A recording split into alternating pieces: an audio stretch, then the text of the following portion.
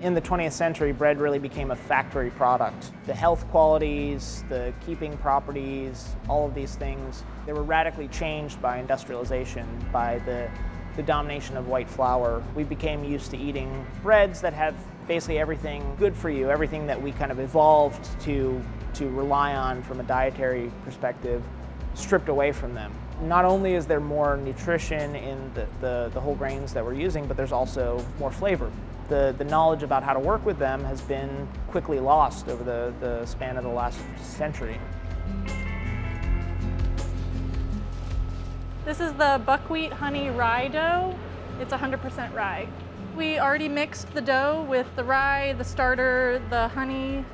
We let it rest, and now we're shaping it. We're rolling these in buckwheat groats. This helps it not stick to the basket, and it's just like a nice texture. In 2017, I opened Lost Bread with FCM Hospitality with the goal of making baked goods and other foods with locally sourced whole grains that were not only healthier, but also tastier, more delicious, more appealing because of it, without making the product so expensive that people couldn't afford it. For us, operating a larger scale bakery was really the only way to make the financial side work, to be able to not only sell our bread for an accessible price, but also to pay our employees a living wage. We're in a craft hall right here, which is on Delaware Avenue, right on the banks of the Delaware, working right next to Mainstay Independent Brewery, and then Craft Hall Kitchen, which is the restaurant and the bar that we're sitting in right now. Our main workspace is on display to the patrons of the restaurant, which is really nice because you get to see your bread being made. That tells you a lot about what the kind of product it is instead of being dumped out by a machine in a factory. In early 2020, we decided to stop using any and all white flour, which means that all of the flour that we use in the bakery, we're milling ourselves on this mill here, and it's coming from grain sourced from the area. Our whole bakery is set up so that we can learn more about what grains work best in each product, so we can get to know kind of each grain, get to know its quirks. So we do the grain share every month where we focus on a different grain, and then we bake with it, we research it, we read about it, we end up with all sorts of products, some of which are horrible and should never see the light of day. Others are so good that they make their way into our regular production. But in doing that, we learn how to mill the grain, we learn what it's good for, we learn about, what it likes and doesn't like.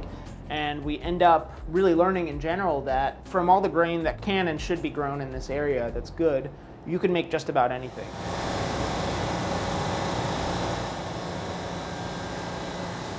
What I really loved is how much room for experiment there is in this place. And grain share is a great example of that, because every month we have a different grain. We just have a meeting and we decide which grain it is, and then we start thinking about stuff that we can make specifically using that one grain. We made a sourdough rye brownie. It doesn't have any flour in it. All the flour that is there is just pre-fermented in the actual starter. And there is a rye whiskey caramel that I use rye whiskey for, and then we have a rye pistachio streusel.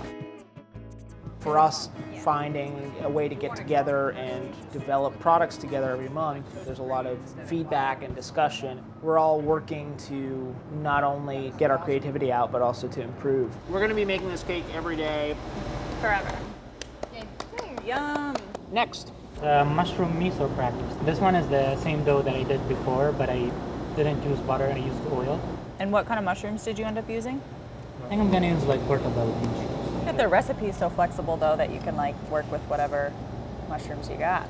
As the bakers are busy developing their interesting products, I'm busy putting together a little zine, which is information about the grain that helps people understand the bigger picture of how this was relevant to our cultural history and our cuisines around the world, and also who else is using it locally in our community, where they can purchase it locally, what they can purchase from us, and also tips and recipes for how they can use it in their kitchen. To show you some of the ones that we've done so far, so we've done einkorn.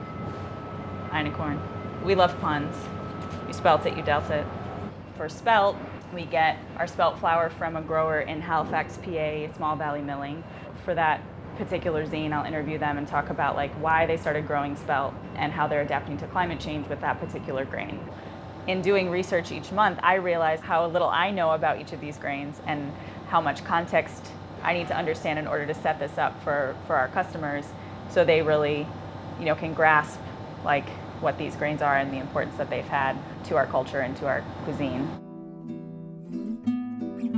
The farmer's role is to weather the climate change and to figure out what will work, and then we really have a responsibility to turn that into food that feeds people and that sells. Grain is a really high return on investment in your land. It's been the backbone of regional agriculture in this area in the past and needs to be a big part of it again in the future.